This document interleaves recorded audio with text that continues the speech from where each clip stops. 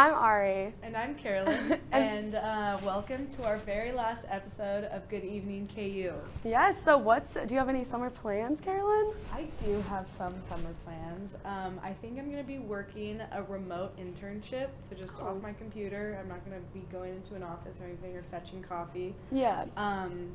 So we were just talking about maybe I should be getting like a nanny job. Yeah. For some extra cash. I know. I feel like I know so many people just like our age that nanny, and they do it in the summer, and they will come out and make like one of the girls in my residence hall was telling me that she's expected to make like $6,000 from her nanny job. And Lucy just told us she's making $700. Yeah, like 1 week, like $700. Yeah. I'm not a saver, so I'm like thinking about everything you can buy in that week. I know, and then I always think about like next year how like it'll be nice to have like a savings, so if I need new stuff, I can do that. That's like the smart way to think about it, I think. What are yours?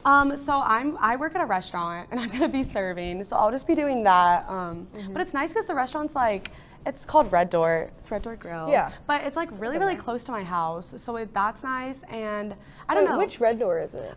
So there's a new one that opened in Lenexa, because I live in Lenexa, but I know there's some in like Leawood. There's some all over in Overland Park. We went to like a homecoming dinner at Red Door Grill. Yeah. It's like in high school. It's like regular bar food, but it's like kind of a little bit more upscale. Yeah. Something about it doesn't feel like a Johnny's or like a But it's kind of that same kind of food. Same vibe. Yeah. So I'm gonna be doing that, but I'll probably just work like 4 times a week, and then I'm taking a summer class, so I'll be doing that. What class?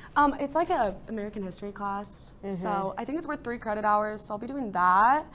Yeah, I'm just wrapping up with finals. Yeah, and we were also just talking about how like neither of us really have a ton of finals, like a ton of test taking finals. Yes. Or really finals in general, because like in the J school we have projects, we're not like studying much. Yeah, I feel like in the journalism school it's so like based off of, because you're learning so many strategies that it's like you can't really take an exam over it. So a lot of my professors will have us do like final projects or final papers. So I have a lot of that stuff this week, and then my week should die down probably next week when everyone's taking their actual finals. When everyone gears up to like go into the class with a number 2 pencil or whatever, like I could probably leave. I know. It's so interesting because I have never taken a final at KU this year. So I always ask my friends, I'm like, so what do you do? Do you just sit there and like? I'm honestly a little jealous because, and we were talking about that earlier, like it's so satisfying to have learned so much material and then just get tested over it and then do it. And like also the day of a test, as long as you're prepared, like it's not that bad. Yeah, I know. And this week is like a little bit stressful for me just because I have so many deadlines in such a short period of time. So I will be at the library probably a lot this week doing my papers and stuff. But other than that, we honestly experienced some kind of we're experiencing gloomy weather today, but also over the past weekend we've had really strong winds, a lot of rain, and I know that some tornadoes touched down in Andover and Wichita area. So yeah, and I think honestly, what do you know about that? Because I only just saw a video of it. I don't know a ton, but like from what I saw from like visuals and pictures and stuff, it looks like it hit some areas like really bad, which is so weird because living in Kansas, you're always like taught that Kansas is such a... Everyone's like, oh, it's Tornado Alley or whatever, and like we would have so many tornado drills in elementary school, like this first Wednesday of every month, like the sirens will go off, go to the basement. It's like, I mean, I live in the suburbs, so like I feel like a tornado's never really gonna get to us. Yeah, I feel like, I know, it's crazy because it did bad. It's bad in some places, but personally, I have never really experienced like a true blue, like bad tornado. Sorry, I'm watching that video. This is like, I haven't seen this. That looks brutal. Yeah. Like, I think it was really bad in Wichita. Is that real? That looks like a cartoon. I know. Oh, that's really sad to everybody who was affected by it. Yeah, it is really sad. But I don't know a ton about it. I just saw videos and pictures, and I was like, that looks really bad. I know. I feel like, so I have family that lives in Joplin. Oh, and so they experienced it. Well, they moved to Joplin a couple years after that tornado, but I remember them telling me, like, even 2 years after when they moved to Joplin, they were like, it is still like so destructed, and like they were still having so much construction done on buildings, because I know the Joplin one was really bad. Yeah. My 4th grade teacher was from Joplin, and I remember she would like kind of be crying talking about the destruction that had happened, but we were like 9. And everyone was like, I don't really know. You don't understand the caliber like of it. We didn't understand it. But honestly, it is really sad, and I hope that there's like some campaigns and like donations that people can donate to. But other than that, I feel like in pop culture news, I heard that Elon Musk bought Twitter. Right, and I obviously don't know exactly what that means, but I'm hearing that like the fact that one person can buy such a like public free speech platform is kind of weird, because it's like, okay, then what next? Like Twitter used to be something that was like funny and you would just like tweet stupid thoughts, and now it's like a platform where like politicians, activists like use it as their outlet to the public. So it's like, if one person can kind of control that, it's like, what if Elon Musk has like really strange political views and just decides to like turn off people's accounts? Well, I was thinking that too, because I heard he bought it for $44 billion, which is first off just so insane that he bought it for that much. I know. But yeah, I think I'm really interesting to see where like he takes Twitter next, because I feel like it was such a platform where you could just like put out random stuff. Just like, and I feel like more of a comedy app, and now it's become more of like almost a political like thing. a network. Yeah, it is. And yeah, I actually am in a class where we talk about like recent presidents and how they interact with like social media to promote campaigning. And I talked about how Donald Trump used Twitter a lot to promote like his campaign and stuff, which honestly didn't age super well. Right. He got in some trouble. But yeah, so I think I'm really interested to see where he takes it next, because I have Twitter, but I'm not a super active Twitter. I kind of am. Really? I don't tweet. I don't like put my own like thoughts out. I will retweet so much. But I use it for like comedy, you know, like comedic relief. I'm not really like following like voices of like important figures and hearing like what they want to relay to the public. But and he's such a like creative person. He's funny. Yeah, he makes me laugh. And he's really creative, so I'm curious to see where he's going to take that next. Right after the news broke that he had bought Twitter, he tweeted something that said, "Next I'm buying Coca-Cola and putting the cocaine back in it." And it's kind of weird, because that's like a weird thing to say, but like look how much power he has, and he can just like be kind of crazy and neurotic, and then also now like rule over this free speech platform. I know, he's definitely built like such an empire, just first with Tesla and then expanding it to doing, I think it'll be really cool to add that other job onto his resume and be like, okay, I work with Tesla, but I also own like this huge social media network. So I think it'll be really interesting. But I am excited to see where that goes next, because I use Twitter for some of my journalism classes. Oh yeah, I'm always seeing people being like, people I know who don't use Twitter, all of a sudden being like, what do you all think of this? I'm like, what are you doing? Yeah, because I forget it's for a class. We had to like, we could tweet over like different topics, and so it would change from week to week. Like one week would be weather, the other would be like sports or like politics or COVID. And so it was like really interesting to see everyone's tweets, but now I'm like, I don't know if educationally Twitter will be used, since you know, maybe some changes will be made. And I think I saw something that was like, if one person can buy Twitter, like what does that mean for like the rest of the social media? Like what if someone buys, you know, like Instagram, or does somebody own Instagram? Facebook owns Instagram. Yeah, but I know, and Instagram's one of those platforms too where I feel like you can kind of just put out whatever, you know? So I feel like if someone did buy Instagram and like changed the dynamic of it, would be almost kind of weird. Yeah, but I think that's all we have for today, and after the break we'll have Hannah on news, and then Ryan with sports, and Brayden with the weather. In our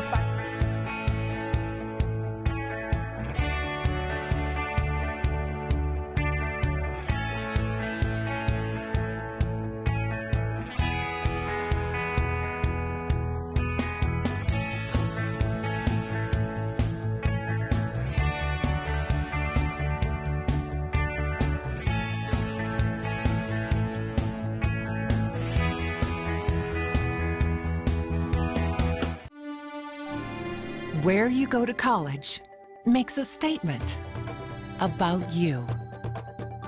This place will become a part of you, your identity for life.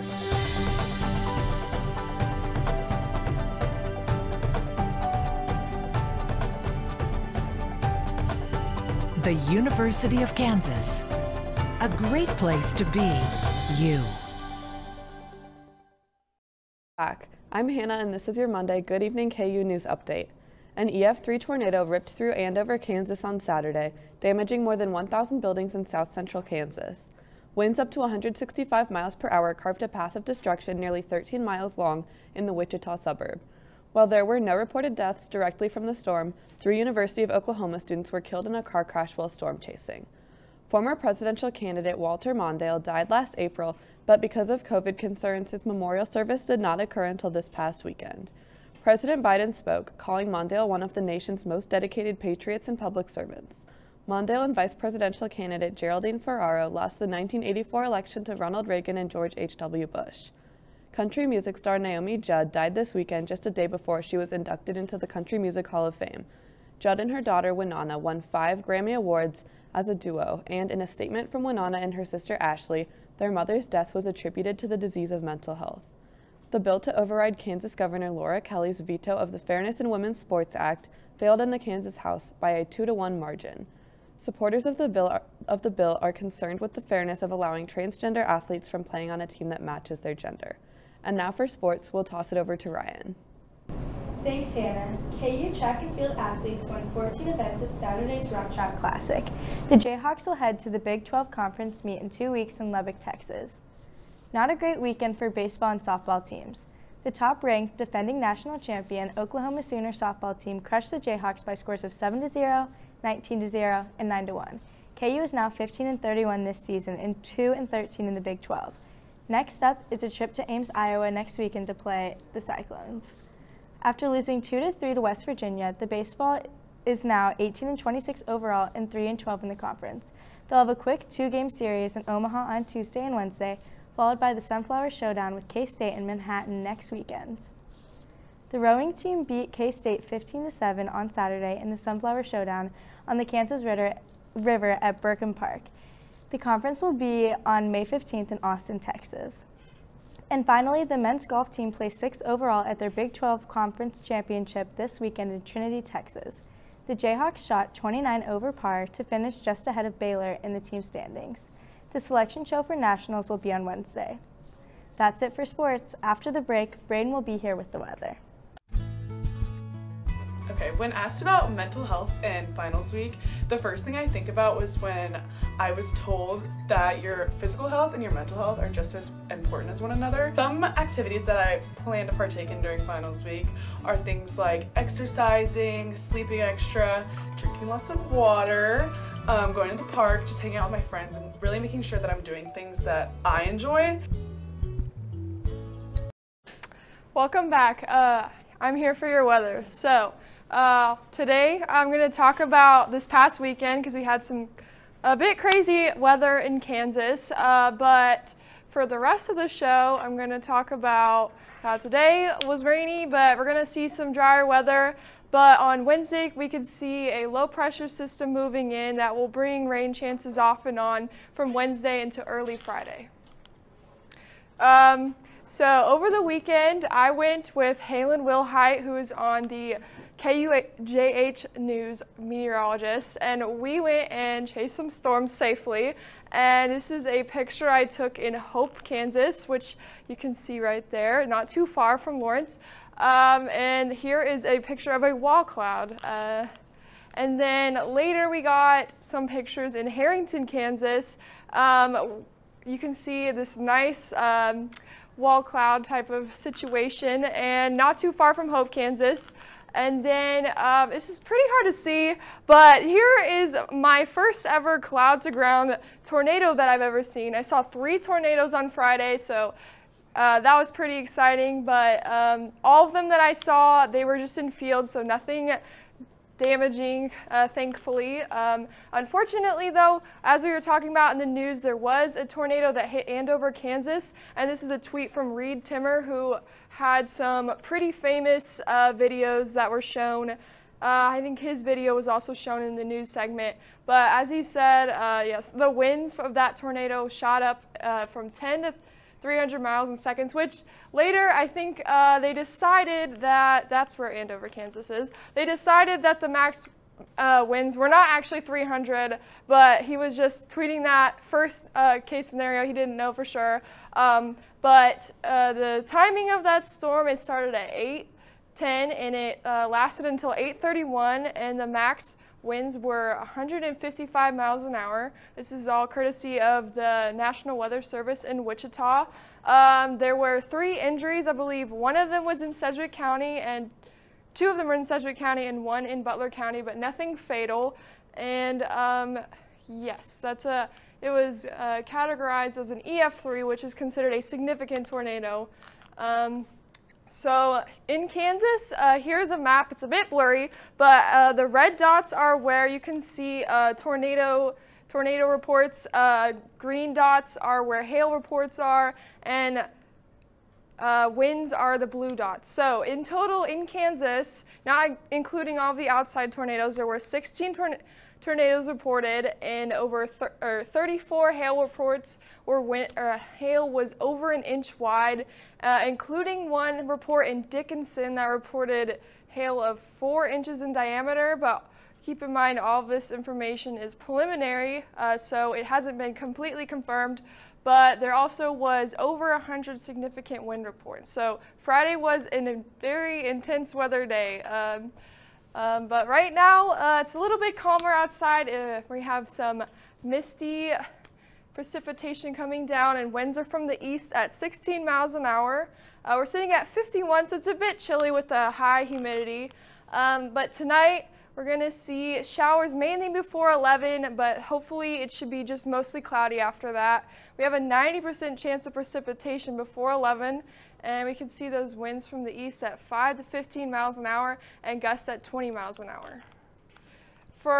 Unfortunately, the same area that experienced that tornado that I talked about earlier is under a enhanced risk, but the moderate risk, the greatest risk, is along the Kansas and Oklahoma border and some into northern Oklahoma. We are in the marginal, maybe enhanced, but the likelihood that we're going to see severe weather, I'm not saying that we're probably going to have severe weather given how cold it's been today. So not too much of the severe weather concerns. However, tomorrow we're going to see dry conditions, which it might be the only weekday that we'll see dry conditions for the whole day. It will be a bit windy, winds from the northwest at 10 to 15 miles an hour, and we'll see mostly cloudy skies with a high of 62. Tomorrow night, pretty calm. Winds will be from the east at 5 miles an hour, still continuing those mostly cloudy skies with a low of 47. And for this week, we're going to see a low pressure system coming in on Wednesday that can stay through Thursday and make its way out of our viewing area on Friday morning. But we're going to see temperatures in the mid-60s for the most of the week. But for the weekend, we're hoping to see some clearing skies, some drier weather, and some pretty nice warmer temperatures, especially on Sunday with that high of 81. And that's all I have for you. Stay tuned for our final trivia for our final show. You may not hear it at first, but it's there. Our chant, rising.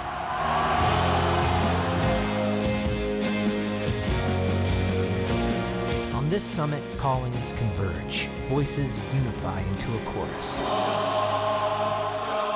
that sounds out for good, for greatness. Can you hear it? Ready to rumble! Welcome to the last trivia of the semester. My name is Julia Hintz, and I'll be hosting today's game. This time, our contest will be different as we test our participants' knowledge in 3 areas: geography, sports, and pop culture. Both of our participants are familiar faces on Good Evening KU Trivia. On one side, we have Emma, and on the other side, we have Hannah. Both participants are undefeated, so I'm excited to see who will win the championship today. Emma and Hannah, are you ready? Ready to win. I sure hope that I'm ready to win. Good luck to you both. Let's move on to our game. The first question goes to Emma. Emma, what is the most popular book of all time? A, Lord of the Rings, B, Harry Potter, C, the Bible, or D, the Quran? I'm gonna say C, the Bible. That is correct. The most popular book of all time is the Bible. The second question goes to Hannah. Hannah, what is the largest country in the world? A, China, B, Russia, C, India, or D, Canada? I'm gonna say Russia. That is correct also. The largest country in the world is Russia, so that makes letter B the correct one. Emma, it's your turn again. Who invented the periodic table of elements?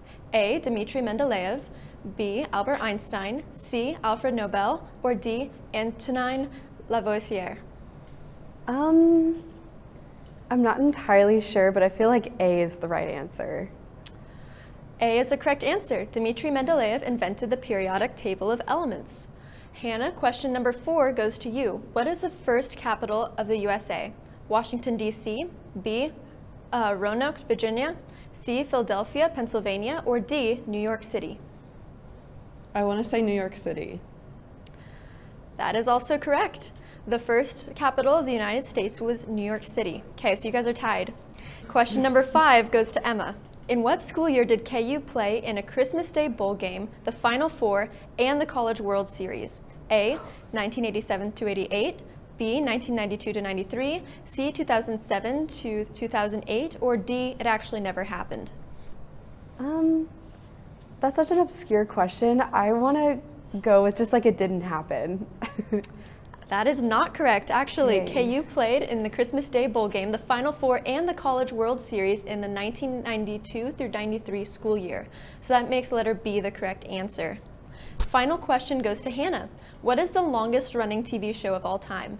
A. Gunsmoke, B. Law and Order, C. Wonderful World of Disney, or D. The Simpsons? I'm going to say D. The Simpsons. That is correct. So we actually have a winner. Today is Hannah. Congratulations, Hannah. Oh my gosh. So this is the last show, Good Evening KU show of the school year. I'm going to wish you all happy studying for finals and have a great summer.